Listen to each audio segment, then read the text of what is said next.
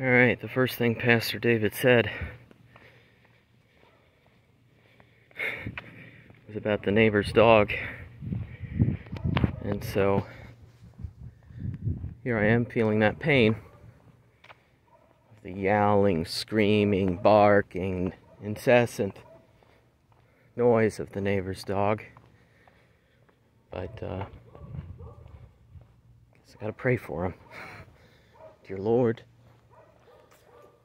I pray for this neighbor and their annoying dogs. And I wish them the best. Though it would be ideal that they stop barking.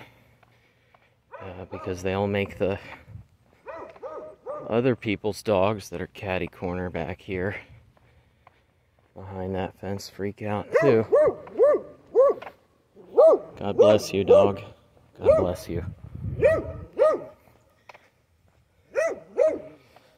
Let's see if I have another opportunity to pray for my enemies here in a moment. I'm going to pause for now. Okay, we're back. Let's see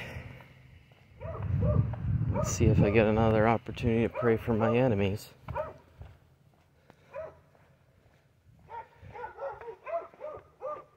Well, you know what? I can pray for this neighbor and thank them for having the good sense to have their dog in for once. Amen to that.